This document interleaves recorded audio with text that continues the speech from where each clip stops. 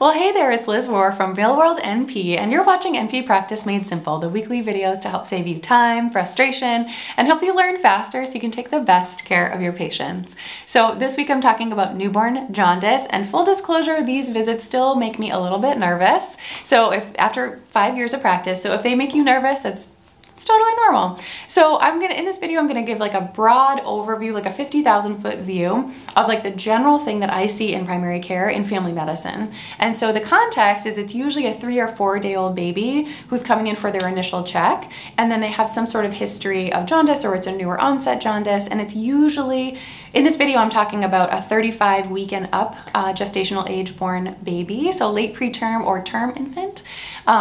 And I'm also going to be talking about like kind of like what to be assessing, when to consider the other potential differential diagnoses, like what we're actually looking at here, and then like the tools and resources that I use to make those decisions going forward in terms of the management and the follow-up and all that stuff. So benign neonatal unconjugated hyperbilirubinemia, neonatal jaundice, is an expected finding. So I just want to, it's an expected finding with some caveats. So just pausing here for a second. So I want to talk about bilirubin metabolism. I am a super nerd and I love this stuff, but I'll try to make it real simple. Basically, and this may be a refresher for you anyway, right? So hemoglobin is broken down. Heme is broken down into bilirubin. Generally speaking, very broad overview. It's brought into the serum with albumin, unconjugated. I always get them confused because the terminology is confusing. So unconjugated and indirect in the serum goes over to the liver. The liver breaks off that albumin. It's conjugated or direct, right? Because it's directly just the bilirubin now and there's nothing attached to it. And then that's like the processing, and then it's excreted into the urine and the stool. And so for babies, for newborn babies, for the most part, they have fetal hemoglobin breakdown. And they have immature livers, right? So it's just overwhelming the system. And so that brings to two different things. One, the main reason we care about it is because too much bilirubin gets across that blood-brain barrier and can cause neurotoxicity. And so what we're trying to assess is like, number one, is this an expected finding? How severe is it? Are they at risk for that neurotoxicity? And can they take care of it on their own? Can their body take care of it, or do they need additional assistance? So the main treatments, which brings me to the main treatments, depending on the underlying factors, which I'll get to in a second, is PO intake, breast milk, formula, eating, stooling, urinating, getting rid of it, and the other one is phototherapy. So a couple of other, and I'll just pause there for a second, a couple other things I want to say first before we kind of get into the assessment stuff is that there is an expected peak. It's kind of like it kind of goes on this like mountainous little peak and then back down again. And there's an expected peak post birth in, again, late preterm and term infants.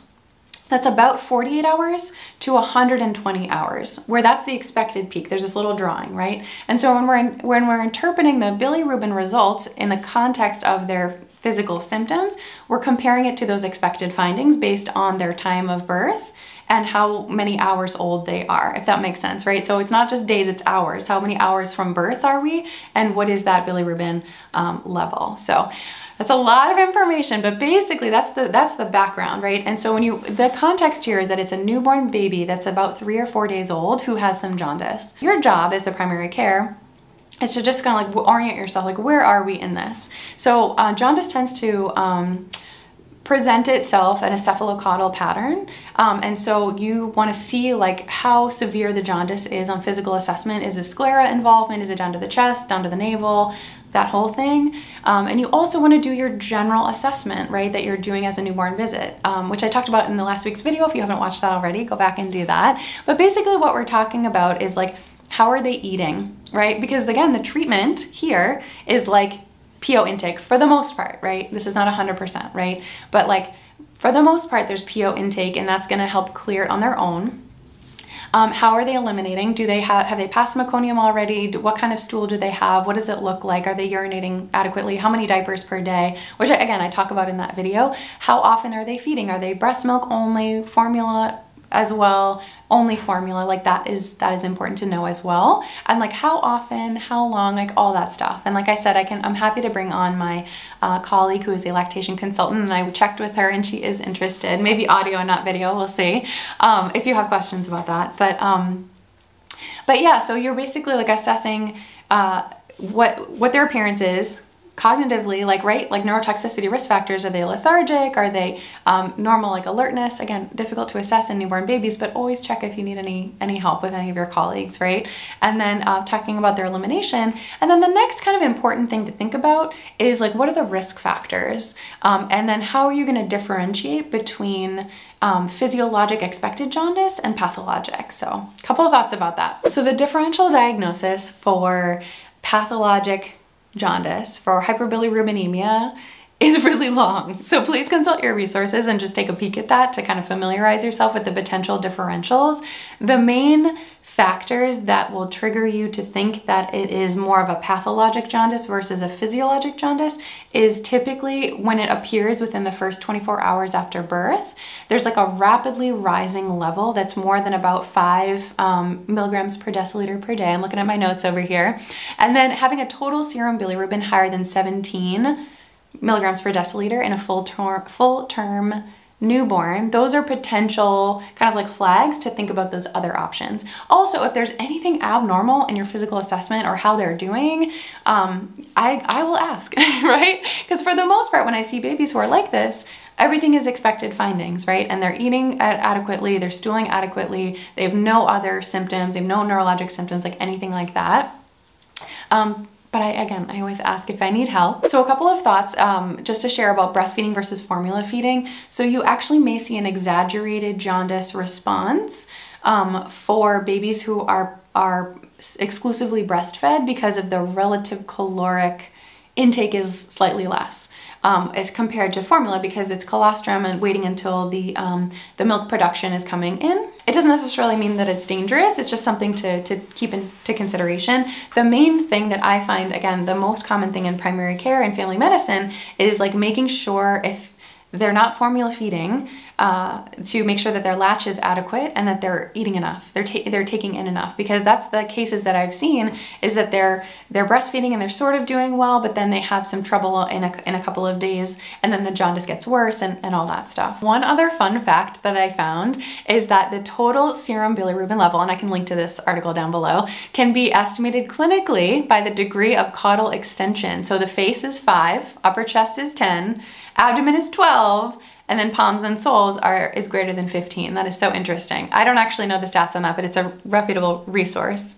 So lastly, I just wanted to share the tool that I use. And so when I have babies who are like this, I'm doing my full assessment with that kind of background information in mind, and I'm looking at their birth history, I'm looking at their gestational age, I'm looking at the notes that they had in the discharge summary that will kind of clue you into earlier onset jaundice, what were their bilirubin levels then, like that kind of thing. And then I'm going and using the billytool.org is the website that I use, and I have no affiliation with them. It's just the one that I use and my whole clinic uses actually.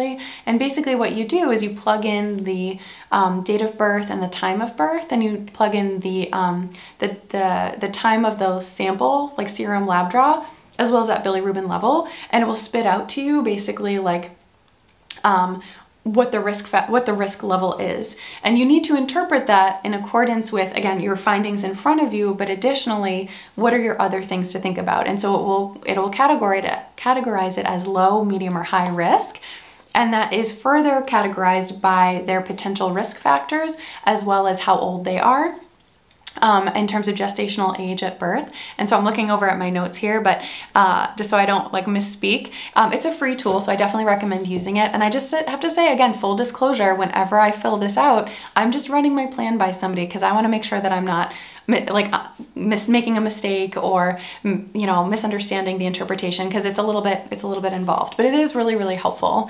But yeah, so some of the hyperbilirubinemia risk factors that would potentially increase their risk of a higher bilirubin level faster. Again, the main thing we're thinking about is neurotoxicity. So if it gets too high, we need to bring it back down either with phototherapy or usually with phototherapy. If it's getting too high, you need to do some sort of intervention. You can't just leave it on its own. But the risk factors to think about is if it's in a high risk zone, like how high the bilirubin level is compared to their date and time of birth, how many hours old they are. If they had jaundice in the first 24 hours, again, if they had that, I'm consulting with somebody.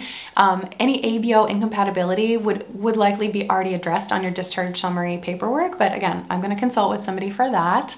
Gestational age 35 to 36 weeks, you definitely want to be careful with that. They have, again, more immature livers. If they had a sibling with prior phototherapy, any cephalohematoma or bruising, and then again, just keeping in mind with exclusive breastfeeding, it's not necessarily, it's not a harmful thing, of course, but it potentially increases, it adds a risk factor, especially if they're not latching well, if they're not feeding well, if they have significant weight loss, excuse me. East Asian race is potentially a risk factor, but again, race is a social construct and it's a poor proxy for biological risk factors. So loosely keeping that with a grain of salt. And then there are some neurotoxicity risk factors, which are a little bit like way less common and a little bit to get into on this video. But again, just consulting with your resources. So I'll link to both those resources, that article and billytool.org down below this video. But hopefully this video is helpful. If you have any questions, please leave them for me below. If you'd like to hear from my lactation consultant physician friend, please let me know. I will reach out to her. And if you haven't grabbed the Ultimate Resource Guide for the new NP, head over to realworldnp.com/guide. You'll get these videos sent straight to your inbox every week with notes from me, patient stories, and bonus content that I really just don't share anywhere else. Thank you so very much for watching. Hang in there, and I'll see you soon.